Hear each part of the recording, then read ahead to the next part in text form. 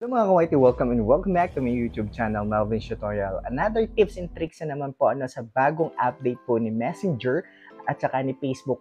Guys, ano yung tinatawag nila na Meta? Ayun, isa sa pinakamagandang updates po ni Messenger at ni Facebook this 2022.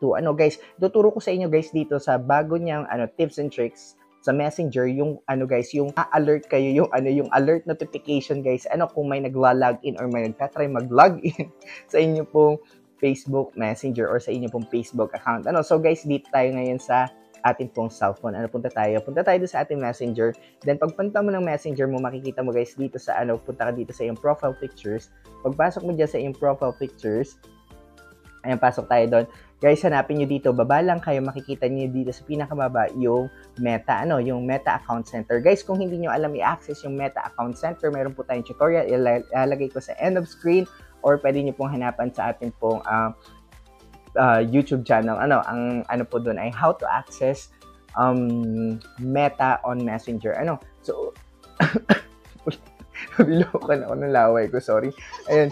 And of course guys, ayan, papasok tayo. Pagpunta mo dito sa sa ating pong Messenger, ayan po, dito sa Meta, punta kayo dito sa password and security. Makikita nyo guys dyan yung password and security. Pasukin nyo yun.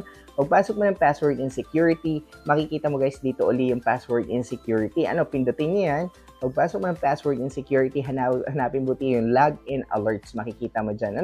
So, ayan, where your login, sabi niya. Pero dito kayo papasok sa login alert. Pagpasok mo sa login alert, makikita mo dyan, ang nakalagay ay manage how you'd like to be notified about unrecognized login to your account. Ibig sabihin guys, yun nga, kung may nag-try mag-login sa inyong account, ayun, manonotify kayo. You have to on this, this setting.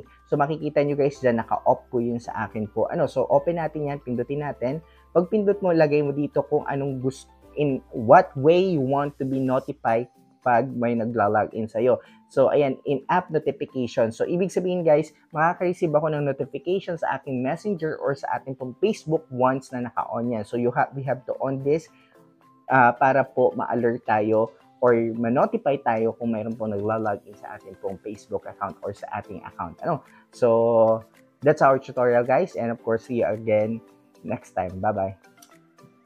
So, hindi pa po nakasubscribe, hit the subscribe button and click notification bell para lagi kayong updated sa ating mga new upload video. See you around guys and I love you all. Bye-bye. Thank you.